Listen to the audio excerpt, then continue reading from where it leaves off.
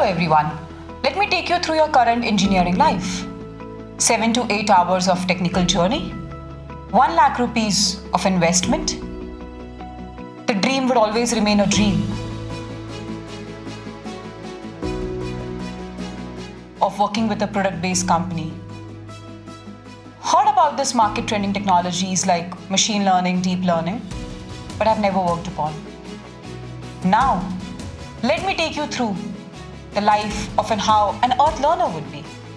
3 hours a day, 2,500 rupees per month, very closer to the dream companies, the product-based top-notch companies, because of the content and the approach they are going to learn.